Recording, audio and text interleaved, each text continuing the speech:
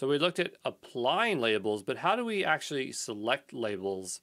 So Kubernetes objects like services or replica sets can target pods based on label selectors. You have to use them, otherwise it doesn't know, like a service will not know what pod to associate with. Same with replica sets.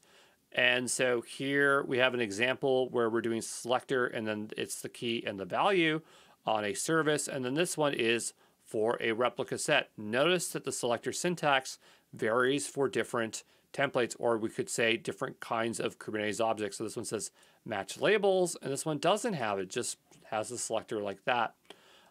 You can use the selector in the kubectl as well. So you just do -- selector or use its alias -l. So here's an example where you are selecting all the pods or things like that. So it's not necessarily that it has to be for a service or replica set. You can even do it that way if you're just trying to grab resources that have labels and see them, okay?